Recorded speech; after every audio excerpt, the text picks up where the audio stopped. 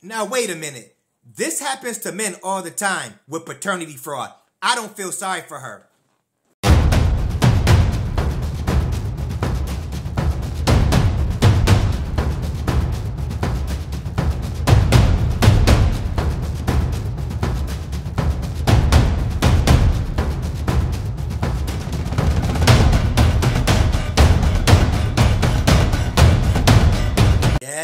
Yes.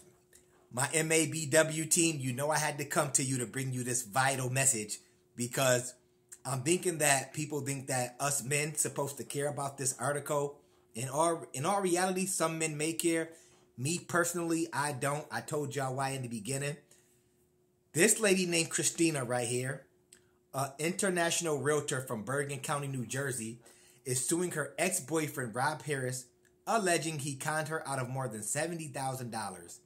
He has not responded to her suit. He was my perfect match. This is what she's stating. Then he swindled me out of $71,000, my life savings. I'm suing him for fraud. When I matched on Hinge with Rob Harris, a blonde-haired, blue-eyed 30-year-old real estate agent who worked at Real Brokerage last April, he love-bombed me, pretty much meaning he ghosted her after he got 71 racks. He was a real estate agent from New Jersey, like me. He was very funny, witty, cracked jokes. He was lighthearted, a family guy who loved dogs, charming, and entrepreneurial. His prompt that got me to message him on Hinge was, "I'll fall in love with you if you make me laugh."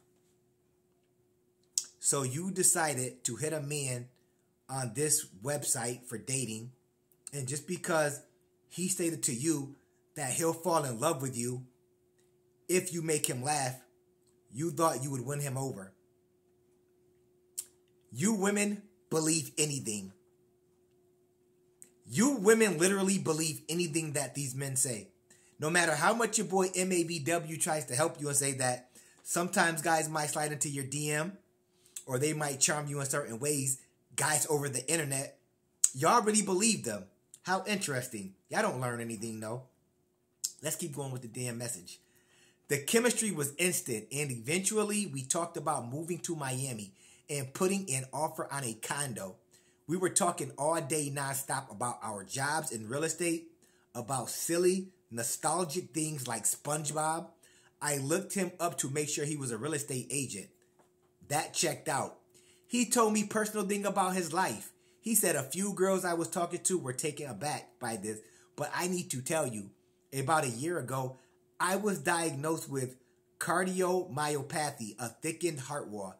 Just so you know, some days I'm able to get up and go, and other days I'm exhausted. This is what he is telling her. I could be sitting still and my heart is pumping at 150 beats per minute, as according to him, stating to her. My grandmother had something similar. I wasn't going to write him off because of a heart issue. He was helping pay his mom's mortgage and take care of things for his family because his stepdad was having a serious back surgery, he told me. I thought that's really honorable. He stepped up to the plate as the other man in the family. We set a time to meet. He was going to drive me into the city. Then at 7 p.m. that night, I got an audio message saying, "Christina, I'm really sorry. Something is going on at the hospital. I need to make sure my stepdad is okay. I'm really sorry. I do see a future here. Please don't be mad." She stated, "I can't be the a-hole and get mad at that. I also had compassion for him in his situation because my mother had breast cancer, kidney cancer, bone marrow cancer, all of in a span of 3 years. I had to make a lot of concessions in my life. It was easy for us to connect on that level." So they were pretty much going through the same thing. So she connected with him easier because of his so-called sob story. He was sending me NYU Langone sites about the surgery. Everything he was saying was checking out, according to him at least, or according to her. In May, we finally went out on our first date. When we met, he opened the car door of his Tesla Model 3 for me. I thought, what a gentleman. Chivalry. We went to catch steak in Chelsea. He was a very nice dresser, wearing a black t-shirt, gray jeans with a designer watch. Ooh. The designer watch. The way to these women's heart out here. Guys, just wear a designer watch and you can have her. He came off as very sweet, nurturing guy. When I met him in person, I was like, he's not just good on the phone, over text. He's handsome, and we have good conversation. On the day, he said that he planned to move to Florida in October. And if this goes anywhere, is that something you're open to? I said it's funny because I have family down there, from what she stated. My best friend is down there. I go back and forth. And it is. I was in the process of getting a Florida real estate license. I was like, yeah, this is synchronicity. Our first kiss was electric. We talked until 3 a.m. that night. He sent me an audio message that said, I think I met the love of my life. The next month, he invited me to his friend's birthday dinner. We were approaching the place and he said, I don't want to go. I just want to spend the time with you. I haven't seen you. We were right in front of the restaurant. I thought it was a little weird, but we went out for dinner, blocked from the place. He didn't want any pictures on social media because he said he wanted to keep our life private. When too many people know about your business, it ruins the good things. Y'all soaking this up yet? Do y'all see where this guy is going at with her? Okay, I want to make sure that we're all on the same page. On August 10th, he asked me to Venmo him $500. That's the start, ladies. And guys, if that female you're talking to automatically starts asking you to send her money over or some big amounts of money, beware. That's the first sign. Shortly after, we went to Miami where we stayed at the W Hotel in Brickwell. We were both applying for our Florida real estate license. He told me we're going to have a future together. He was putting in an offer on a condo in Aventura, Florida. Then he told me he stayed in Miami to work on building his real estate network. On August 21st, he asked me for $1,300 to pay for a yacht charter and a restaurant to help him build a real estate network in Miami, which isn't out of the ordinary to spend on marketing. He told me he didn't want to show the lender how much he was spending while he was making the offer on the Miami condo. And she believed him.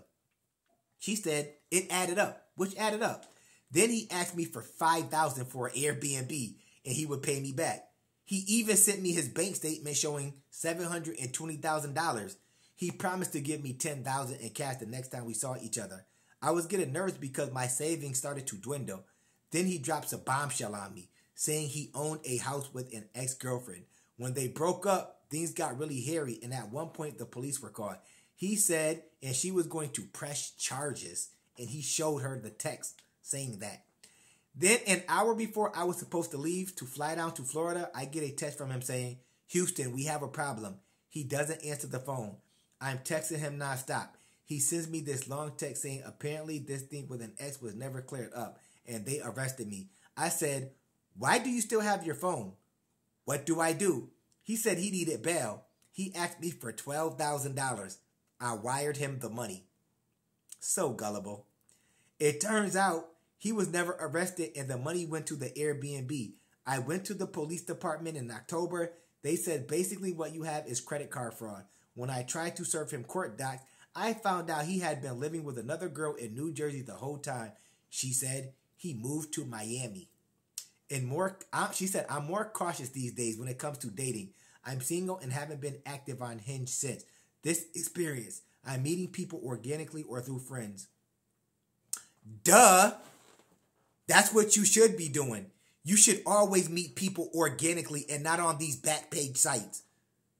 I don't understand why people trust people that slide up into their DMs or women go out looking for men on these websites. And then when you get got, or some of you guys out there get lined up, you can't ask yourself why.